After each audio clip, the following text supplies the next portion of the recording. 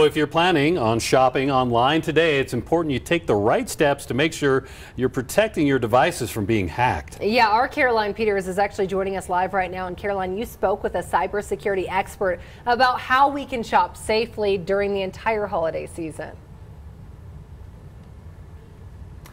Bree, that's right. Cyber criminals, they get more sophisticated every single year. That's the biggest takeaway I got from Forrest Senti. He is an expert here at the National Cybersecurity Center. He said the good news is you can protect yourself.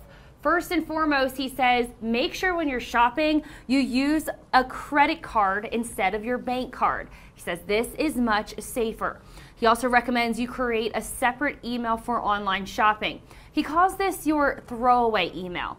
And when you are shopping online, be aware of emails that are sent to harm you.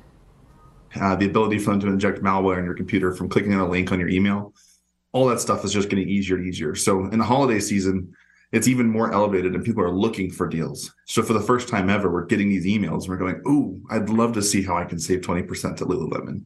And we want to click that. Forrest says if you can, use an old computer to make your online purchases because it does add an extra layer of security. He does not recommend using your Facebook or any social media page to make an account. He says this can be dangerous. It gives away your personal data. And for more tips on how you can be a safe shopper, you can always visit the National Cybersecurity website. Back to you.